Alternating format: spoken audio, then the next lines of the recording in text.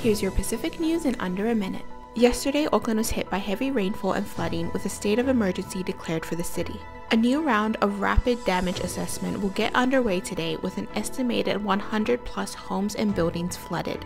Keep an eye out on Coconut for more information and updates on the current state of emergency. Sky News commentators are currently under fire after making a joke out of Tuvalu's climate reality. The commentators of the British coronation made jokes alluding to the island nation drowning and needing snorkels. People took to social media to express their disappointment in the comments made. This past weekend was a great one for Fiji rugby fans.